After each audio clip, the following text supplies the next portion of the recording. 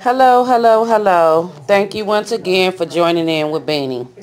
What I have right here is some pork shoulder steak. Okay, the pork shoulder steaks, they nice and large and meaty. These the ones I love. So I have them all nice and clean. First thing I'm gonna do, I have a half a cup of water right here. So I'm gonna place that half a cup of water all in there. And I also have my oven preheated to 450 because we're gonna roast these. Okay, they don't take that long to cook. So the first thing I'm gonna do, got me some cayenne pepper here. I'm gonna place me a little heat on mine.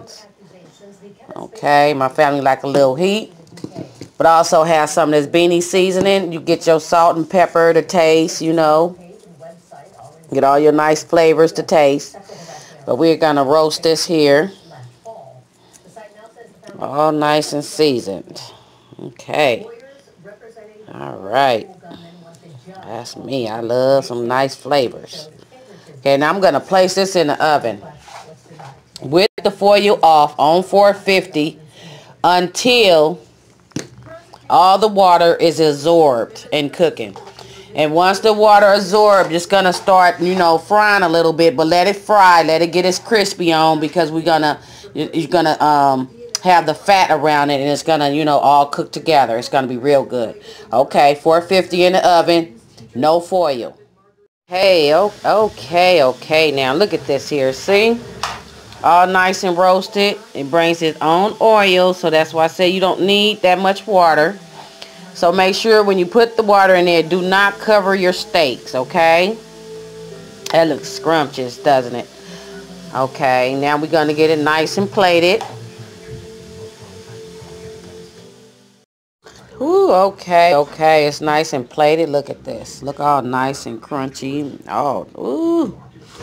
I like how it roasts, you know, all nice and roasted. Let's put some of that Beanny seasoning on top of that rice. Give that rice some flavor. Put your salt and pepper as taste, to your liking. Follow instructions and you will do it exactly the way I done it. Okay? And thank you again for joining in with Cooking with Beanny.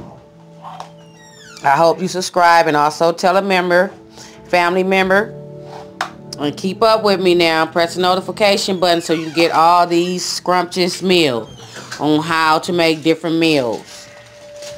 Okay.